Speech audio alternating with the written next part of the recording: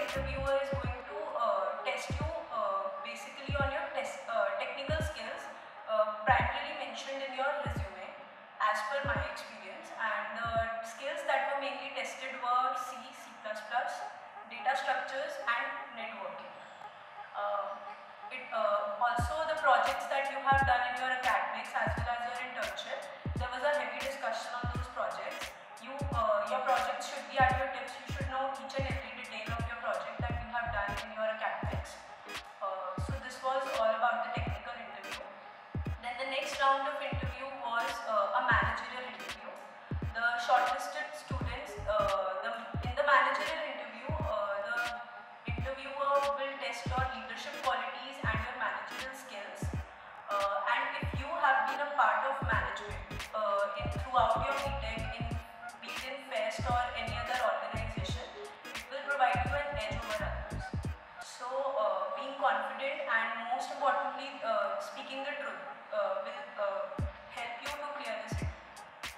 Then the final round, last but not the least, was the HR round.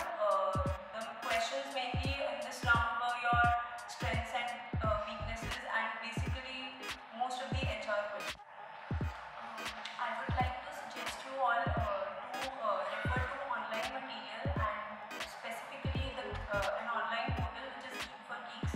According to me, it is the best online portal for placement preparation. It comprises different subjects, and it includes every small element that will help you in your placement preparation. Like there are different sections, data structures, C, C++, and there are different concepts that you haven't even covered in your academics also. So I think that it will help you a lot in your placement preparation. There are MCQ questions on that portal. Moreover, in addition, you can refer to books like Yashwant Kanekar, Pointers by Yashwant Kanekar, and Test Your C and C++ Skills. These books will help you a lot in preparing for the MCQ round. Then you can also study the interview experiences of some people from Geek for Geeks and other online sites, which will help you a lot. And sometimes there might be direct questions from those interview experiences in your interview also. For more such, if you have any queries, then post your comments in the comment section. And for more such informative videos, subscribe to the placement interview, which is a common channel for placement. And I hope that my suggestions